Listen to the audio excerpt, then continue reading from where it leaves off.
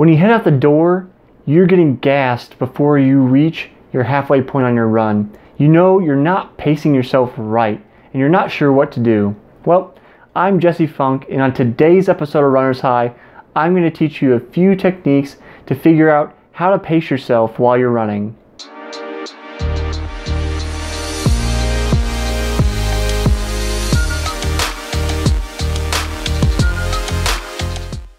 There's a few different ways that people like to pace. Some people like to stare at their GPS watch intently and figure out, okay, this is the exact pace that my watch says I'm going. I'm right on pace, or I'm too slow, or I'm too fast. Other people want to rely on their heart rate and say, okay, I need this heart rate and I'm going to be stuck on this and this is exactly what I want to do. And yet other people rely on this some kind of vague, weird feeling to pace, and it doesn't really have this easily measurable metric that we can stare at. Well, if you've watched my other videos, you know I am big on RPE, or rate of perceived exertion, which is that feeling inside through all the combinations of the systems in our bodies that are working that tell us, what is our pace. And in this video, I'm going to talk a little bit about how to train that, how to get rid of the watch and learn that feeling so that you can be a better pacer for your run. If you watched my interview on the Smart Athlete podcast with running expert Dr. Jason Karp, I asked him about my friend who is super reliant on his GPS watch. He just doesn't know how to pace otherwise. He feels completely out of his league or out of his comfort zone without his GPS watch. And I asked Dr. Jason, I said, what can my friend do? What can my friend do to learn how to pace, not relying on the watch? And he said, well, the answer is simple. Get rid of the watch. And that makes sense, right? If we're solely reliant on this piece of technology to tell us how fast we're going, we're not paying attention to all the other indicators that tell us, this is our pace, this is what's happening with our body.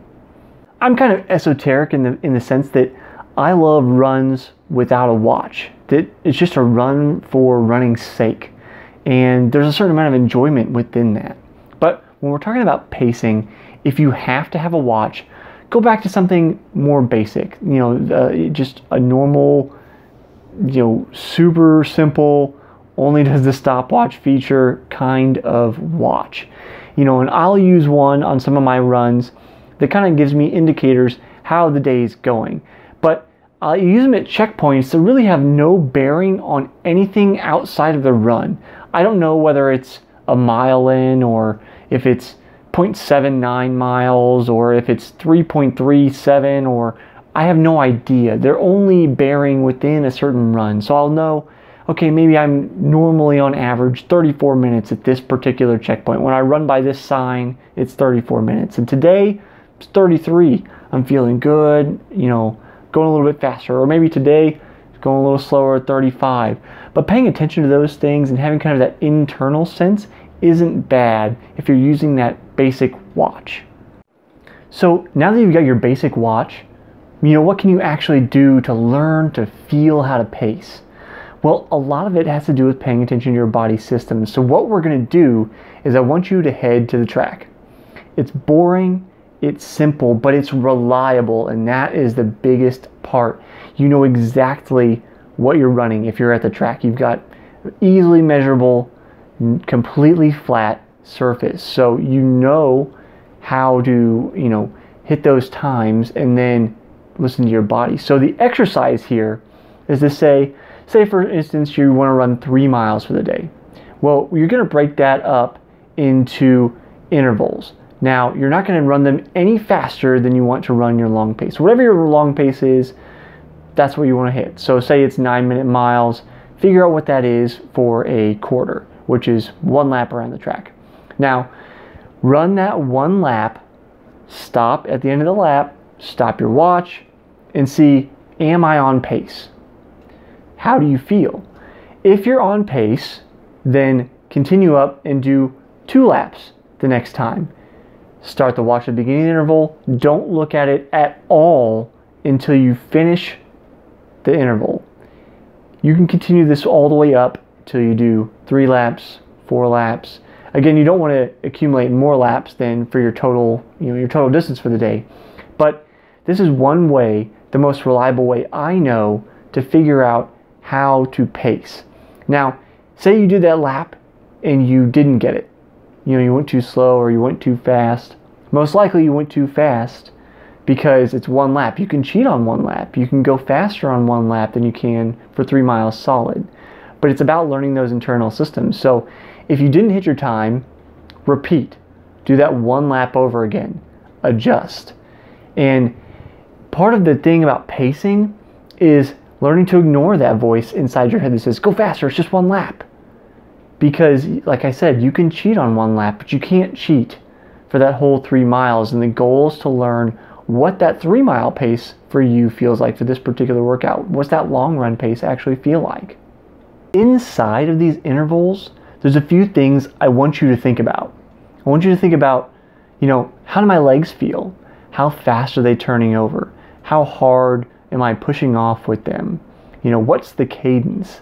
That rhythm that comes along with your pace. And you can check out your cadence on your watch if you want to. It's kind of, cheating if you pay attention to the interval, but you can count them on one leg. When, say, your right leg hits the ground, you start at 0, look at your watch, and then count for 10 seconds as you count up, and you'll multiply by 6. That's your cadence.